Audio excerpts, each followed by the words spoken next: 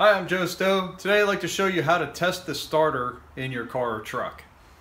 So this weekend I got stuck with my 1988 Chevy S10. Starter must have gotten a dead spot on it, so it wouldn't, couldn't get it to go. So I just pop started it with the clutch and drove around the rest of the weekend that way. So now I took the starter out. I'm going to check it out. So follow along and I'll show you how to test it. So to check your starter, you're really only going to need a set of jumper cables and a screwdriver. If your starter is still installed in your vehicle, then you can bypass the jumper cables and just use the power already to the starter. So on my battery, where the battery terminals are in the back, they're a little hard to reach and I don't have any wires hooked up to them. So what I do normally when I need to do any work with the battery is I put these studs in the battery and I just screw them into the positive and negative terminals of the battery, and that way it gives me something to hook my jumper cables onto. So since my starter is already out of the vehicle, what I'm going to do is I'm just going to connect my jumper cables to directly to the starter, and that'll simulate it being in the car. So what I'm going to do is I'm going to take my positive battery cable. I'm going to hook it to the very large terminal on top of the solenoid. This is a GM starter, by the way, so the solenoid is on top of the starter. Fords I think are a little bit different, and Dodges I'm not really sure, but this is for a GM starter. So I'm going to do that, and then I have my positive hooked to the positive terminal, and then I'm going to take my negative jumper cable and I'm just going to connect it to a bolt here on the case of the starter for the ground. That looks pretty good. And then after that, then I'll hook them up to the battery, the positive and negative cables on my battery, the other ends, which I'll do right now.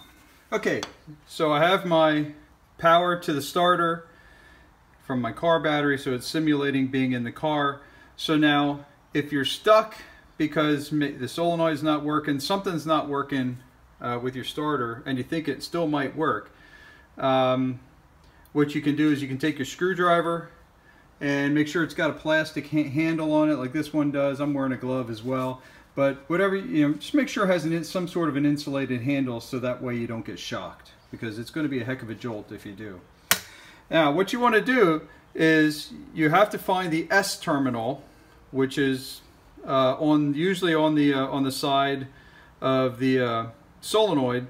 Now it's going to have a wire connected to it, so probably the R terminal is not going to have a wire connected to it, so you're only going to have the power and another small wire connected to your S terminal. That's the one you want to jump.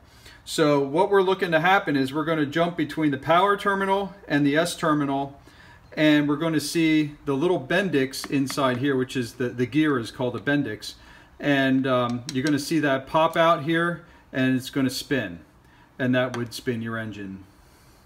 Okay, so let's give it a shot. Now it's going to give a spark.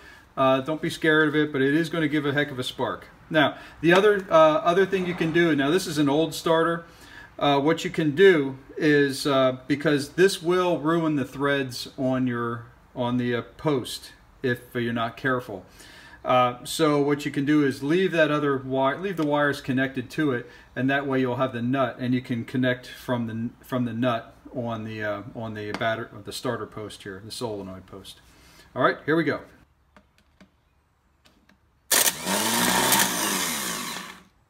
Okay, did you see that pop out? You should have seen the starter pawl or the bendix pop out here and spin. Here it goes again. Okay, so we know the starter is actually good.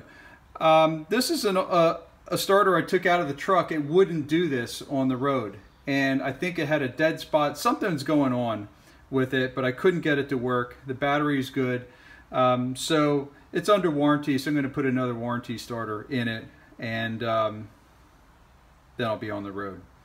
But that's how to jump start your car on the road. So it's a good idea to keep a screwdriver in your car or truck in case you get stuck. So if you like these types of videos, please hit the like button, hit the subscribe button, and ring the bell. That way you'll be notified when I come out with some new videos. Also, in the description box below, I'll put some links to some handy tools that might help keep you on the road. All right, until the next video, I'll see you soon.